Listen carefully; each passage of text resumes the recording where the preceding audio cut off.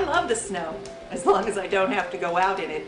That's why I always keep the ingredients on hand to make my family their favorite comfort food meal. Join me this morning while I make meatloaf and mashed potatoes.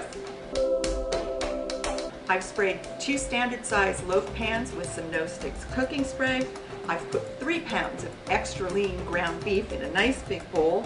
I'm going to lightly whisk 2 whole eggs.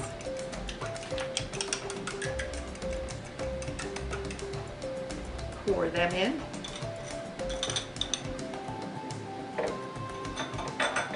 Set this aside. And now I'm going to make my binder. And what I use as a binder are saltine crackers. Don't roll your eyes. They are superior to breadcrumbs any day of the week.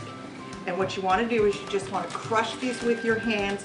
You don't want to make crumbs out of them. You want bits and pieces in this bowl. This is 4 ounces or 1 sleeve.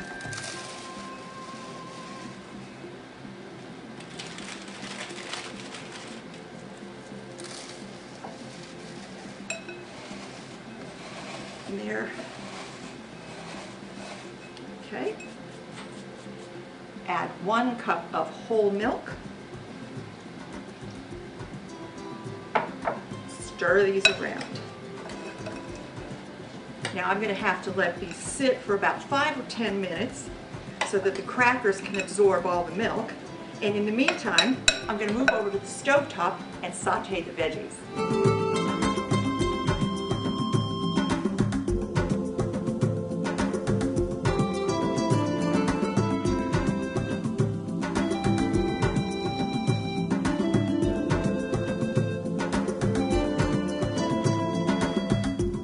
My veggies have cooled about 15 minutes, which means I can touch them without them burning my hands.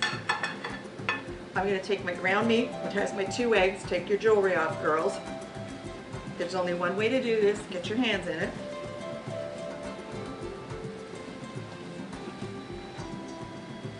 Give that a good mix.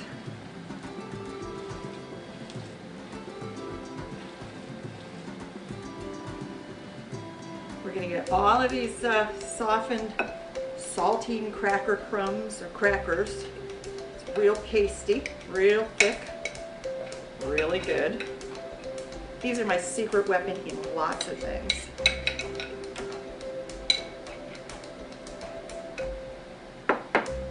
Mix these in.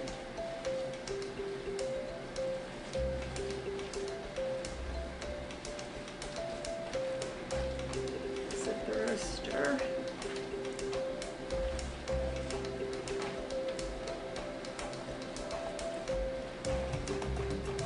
It helps if your ground meat is kind of a little bit come to room temperature for about a half an hour or so. Makes it a lot easier to mix everything together.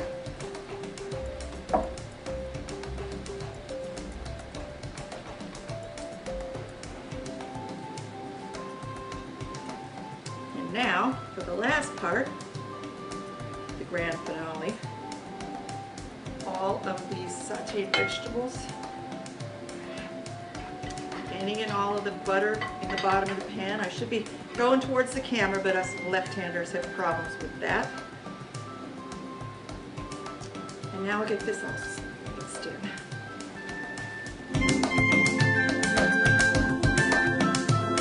Okay, that's done. I'm going to wash my hands, and when I come back, we'll get these in the pan.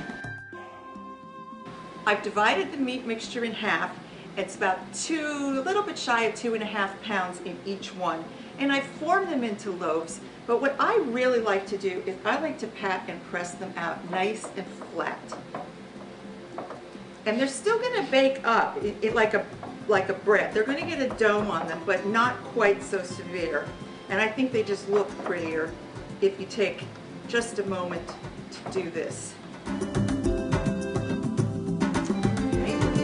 I'm going to pop these into a 350-degree oven for an hour and 15 minutes, and about 45 minutes through, I'm going to boil my potatoes.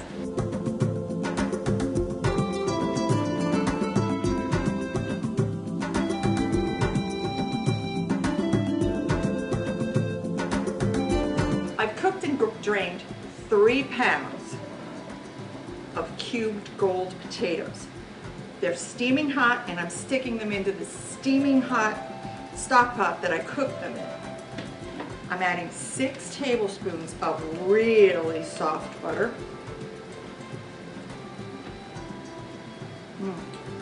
And about 30 grains of salt to start. And the same with a nice peppercorn blend. I love a peppercorn blend in mashed potatoes. It makes all the difference in the world. Now I'm going to toss this around till the potatoes are all coated in this melted butter.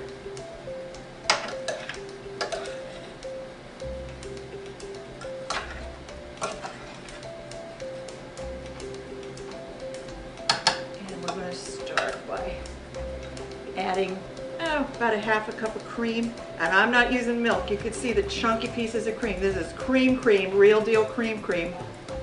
And we're going to start smashing and mashing. I use an old-fashioned handheld potato masher or vegetable masher.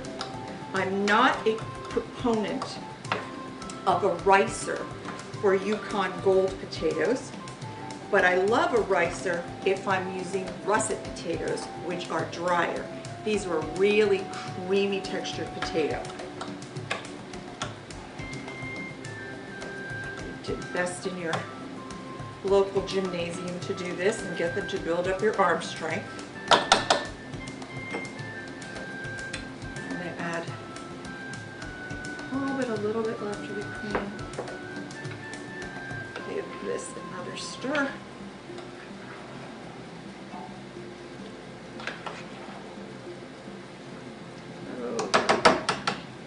I'm going to keep mashing and smashing.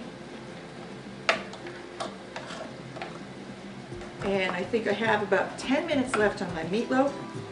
So when I'm done mashing these, I'm going to put a lid on them and put them back on this burner, the still warm stovetop, and just keep them warm until it's time to eat.